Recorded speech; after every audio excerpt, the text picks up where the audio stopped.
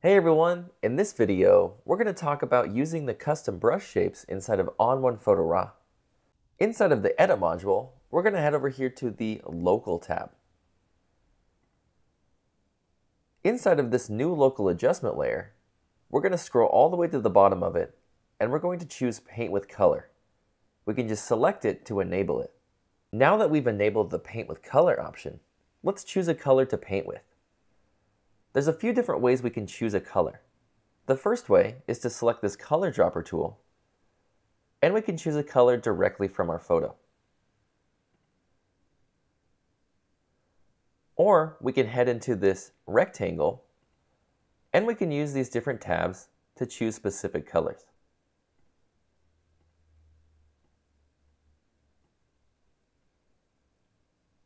Or what I like to do is use the color dropper within the colors dialog here, and that allows me to zoom in on specific areas and see their color values.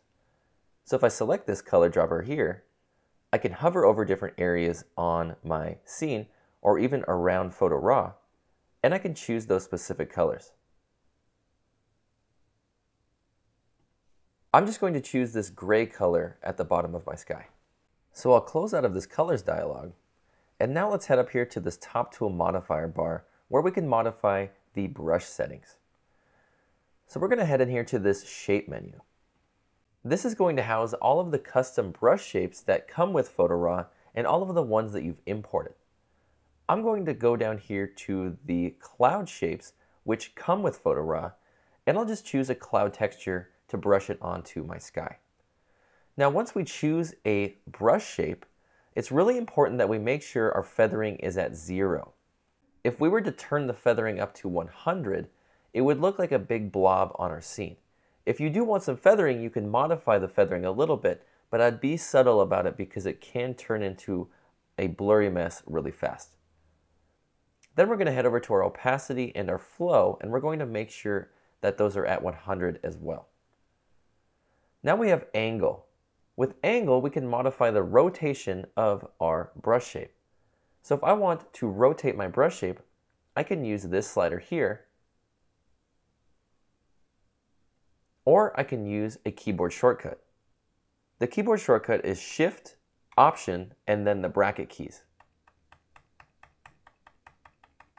So Shift, Option, bracket keys will modify the angle of your brush. So left bracket will turn it to the left, right bracket will turn it to the right. So I'm just going to increase my brush size a bit with the bracket keys on my keyboard, not using Shift and Option, and then I'll just paint this on my photograph. And you can see it's really subtle, but I'm using the color that's already in my scene to make it blend in and look more natural. You can of course use any different color that you want, and you can choose custom ones from those color pickers. But to start off, I would recommend choosing colors from your scene. It'll make the clouds and other textures that you put in there look a lot more natural. Now I'm going to head up here to my shape menu again, and I'll choose a different cloud shape. Let's choose this cloud shape here. And I'm going to do the same thing, but this time I'm going to rotate it a little more. And then I'll make it a bit bigger.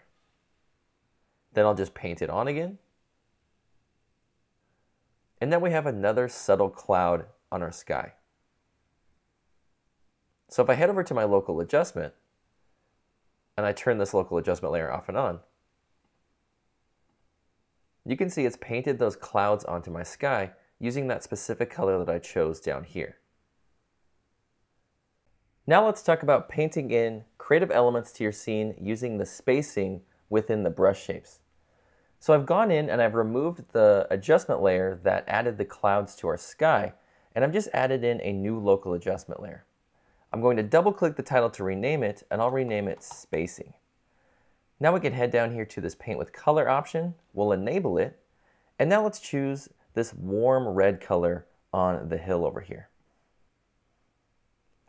So I have this cloud shape selected, and I don't really want to demonstrate the spacing with this shape, so I'm just going to head up here to the shape menu, and I'll just choose a more common shape like this star.